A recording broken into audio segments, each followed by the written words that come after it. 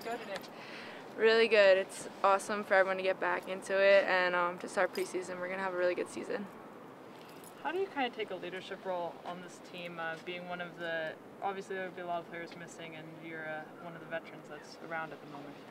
I just have to lead by example and play well and help the youngsters out when they need something or they're not understanding Paul's crazy passing pattern drills. But just do my best just to be a friend and a teammate and just lead them. You mentioned Paul's crazy passing drills. It's his second year now under him. Does that familiarity benefit you guys coming into the season? I always think that I know that his passing patterns, that I can complete them, but I'm still confused every year. But I definitely know what to expect, and I think I'm used to it, and the people that were here last year are definitely used to it. It's a shock to people that's never tried his training sessions, but it's really good. It's challenging mentally, so it'll just make them better, so it's good. Everyone. Do you still get jacked up for the first day of training? Yeah, I think that this off-season for me was it was really busy, and I was doing a lot, and I was training so much, so I don't feel like I really took a break. I feel like I'm kind of just continuing my training, so this year's a little bit different, but I still am super excited to begin a new year and start over, and just excited for 2015. You obviously were in U.S. national team camp a lot in the last year. You're not with them right now. What are your goals still as a player to get back with them, or how have you kind of reacted to that and responded?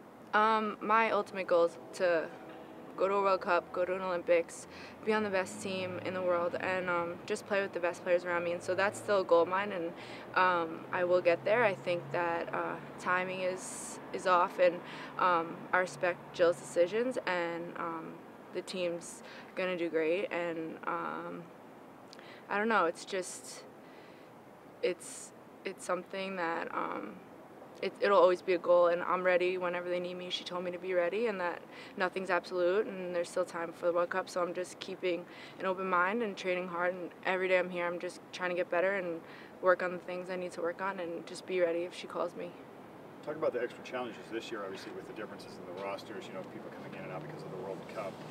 What does that, talk about that extra challenge that you guys have? That's always going to be a challenge, but at least every team will experience it, and it's something that anytime a new team comes together, you have to click again and you have to learn each other's tendencies and stuff, so it's always going to be a little grace period where I think we need to learn each other, but we have to expect it, and I think every team will go through it, so it will be challenging, but I think across the board it will be challenging.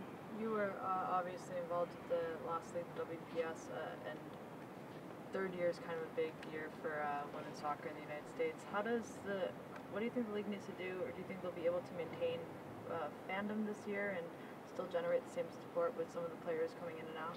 I think that with the World Cup this summer, I think that you'll see a huge increase probably after the World Cup, and I think before, I can't really predict what will happen, but I think just that the players need to continue to be in the community and to be a role model for kids, and just keep trying to expand the league, and hopefully everyone's buying into it, and I think after the World Cup it will be a huge bump, and it should be. All right, thanks, Allie. Thanks, Thanks, guys. Thank you.